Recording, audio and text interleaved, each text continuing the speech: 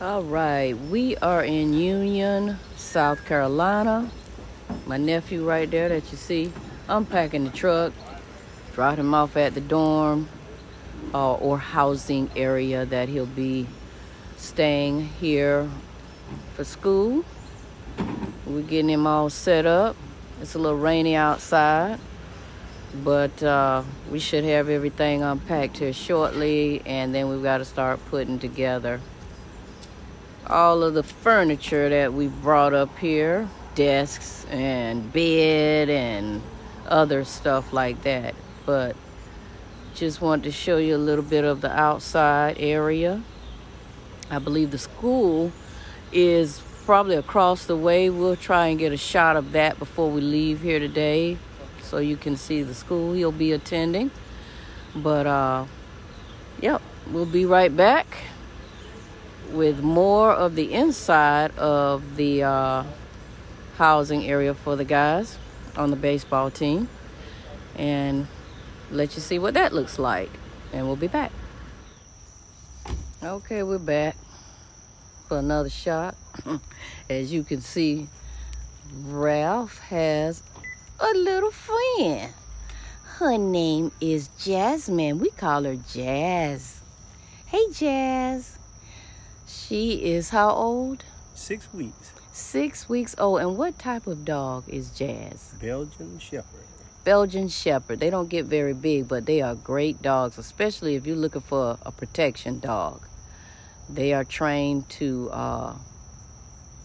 basically protect you.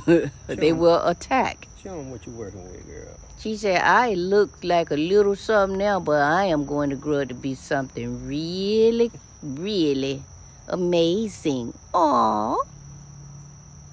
But yeah, we had to bring little Jazz with us today because we didn't want to leave her at home by herself. She's too little. So she took a ride to Union, South Carolina with us to make sure we get my nephew Malik all set up for school.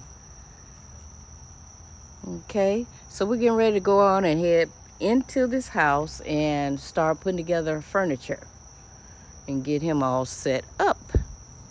So we ready to go? Yeah. Let's take a walk. We're headed in, family.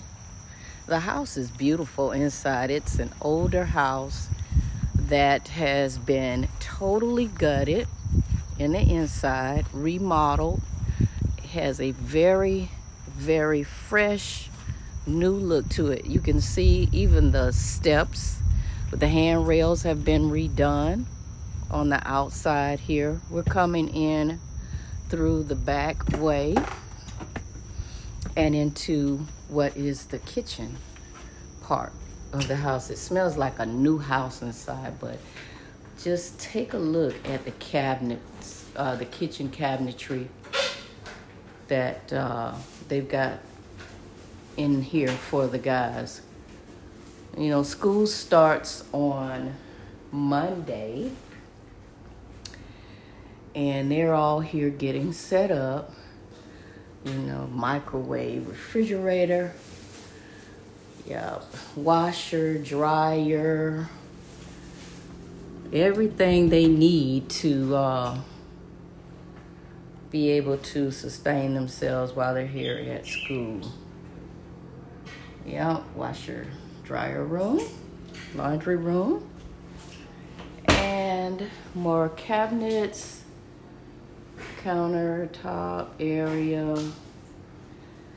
And I think this house has approximately 4 bedrooms in it. Each bedroom has its own bathroom. This area is a sitting area, extra sitting area. And then at the front here is the main living room area. Check it out. And I mean, in the winter, they even have the option to have a fire here. They've got a very nice fireplace that is in place here. And Malik is actually situated upstairs in what they call the loft area. So let's go up here And check out the loft area where my nephew is going to be. As you can see, everybody's working, getting ready to put stuff together. Bed frame. There's Miss Deja sitting there chilling. What's up, Deja? Dictating.